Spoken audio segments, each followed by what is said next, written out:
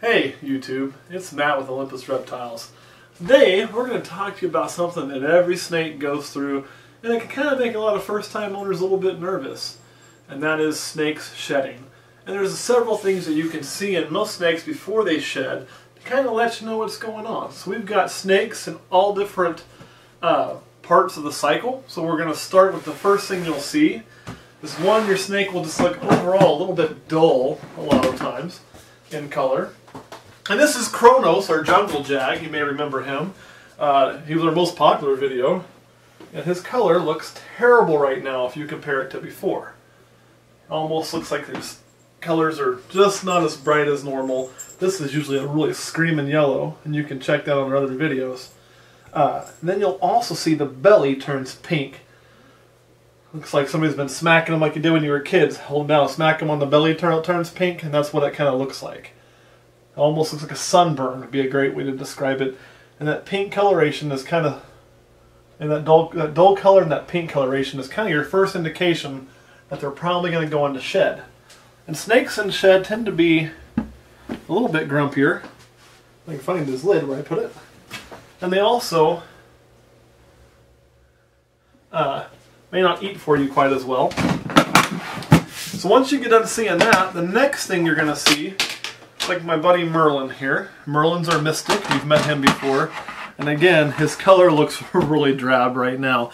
He looks nothing like what he would normally, where this black would be really black. This would have a really pretty hue to it. And now he looks kind of blah. And if Merlin would do us a favor of unwrapping, there it is.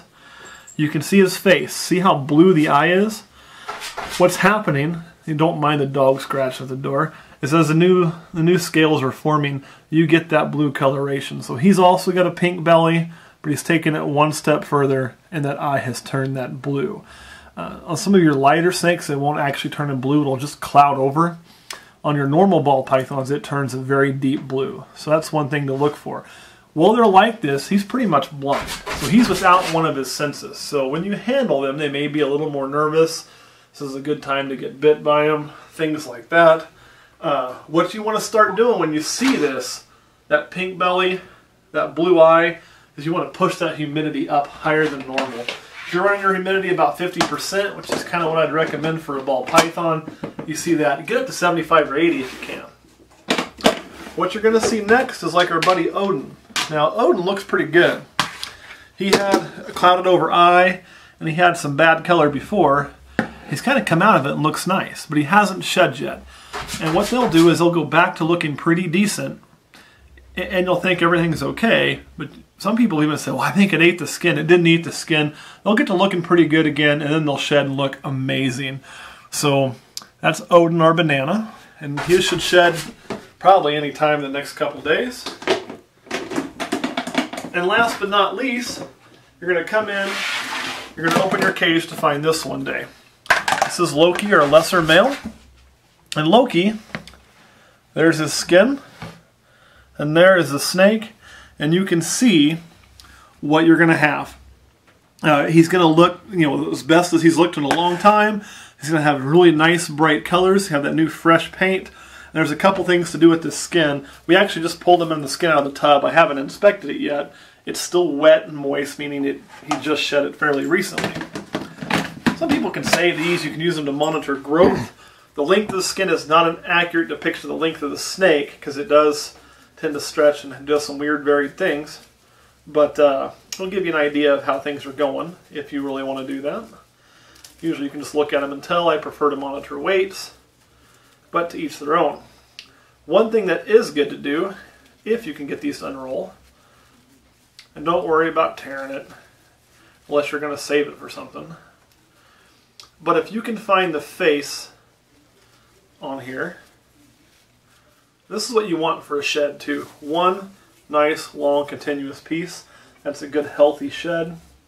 Sometimes you'll see a little bit of blood by the vent, no big deal. But what we want to do, stretch this thing out, get to the face of the snake. And the snakes actually have scales over their eye. That's why that eye turns blue. It is a known problem spot for snakes shedding. You want to make sure those eyes are coming off, those eye caps. So if you can find them on the shed, that's one way of knowing that you got them both off of there. So we're going to take a look at Loki here and see. A lot of times they'll rip the face off too, and you have to go find it in his cage, which looks like it might be the case here. So I go to show you something. I'm kind of the cuff, and I kind of make myself look like an idiot. That tends to happen. Probably more than I care to admit. Now on Loki's shed, what we're not seeing is the actual face at all. He tore it off right before the face. This would be the bottom jaw. That's the spot. You can see that spot with no scales right there on my finger. That's where that bottom jaw kind of stretches out. And there's like a fold there you'll see if you ever look at the underneath side of your snake. And as you can see, the top of it didn't make it off. Which means it is probably in his cage. Now, one thing about the cages, I did tell you to up humidity. So what we don't do is much cleaning when they go into a shed cycle. They tend to get in their water dish and spill that around, and they make it really humid. We'll leave it like this until they shed, and then once they shed, now we're going to clean this cage out as well and give him some fresh litter in there. But I also don't see his face in here anywhere. Do you, cameraman Kurt? Nope. Well, sometimes you don't find it.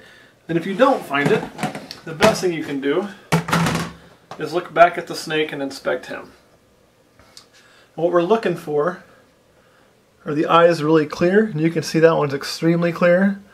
Sometimes we'll get kind of a sheen on it. Whoop, come here, buddy. No reason to restrict his movement to do this. And the same over here. And you can see that both those eyes look really clear, look really good, so there's pretty much no chance that there's a retained spectacle on there. Sorry. So we'll put him back up.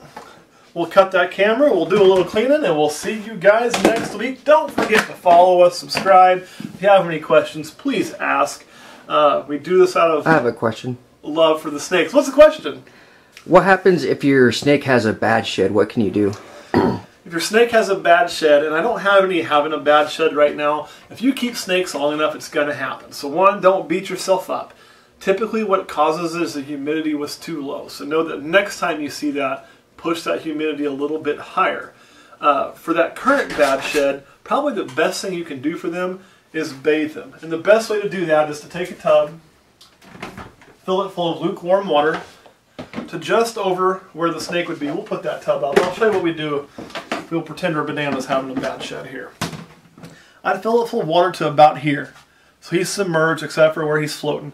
And you don't want that water to be hot. Remember, whatever temperature you put that water at, that little body is going to be at. So I kind of like to make it, you know, where it's not cold but not hot or warm to the touch. About 85 degrees to 88 degrees is where you want that water. I put the lid on it. There's enough air exchange in these tubs. He's not going to drown. He's going to get air. And I soak him for at least 10 to 15 minutes, okay? So let him have that nice warm soak. When that's done, take him out of the water. By now they're usually pretty wanting to move. I let them crawl through my hands, if you will, and just kind of let the skin roll off in my hands. I'm not peeling it off. You can damage them that way. It should kind of come off on its own. And let him roll it off if you can, and I'll put him back in his environment. And then I'll come back the next day, and I'll bathe him again. And I'll do that several times until we get all that bad old skin off, or at least the vast majority of it. So that's probably the easiest way. There are some commercial products like Sheddies and those kind of things. I've personally never used any of them. I've just done the baiting, and that works pretty well for us. Any other questions? Nope. Alright guys, don't forget to like us, subscribe to us, follow us on Facebook. We got a lot of cool stuff coming with some babies. I'm really excited for this season, so I hope you guys are as well. And we'll see you next week.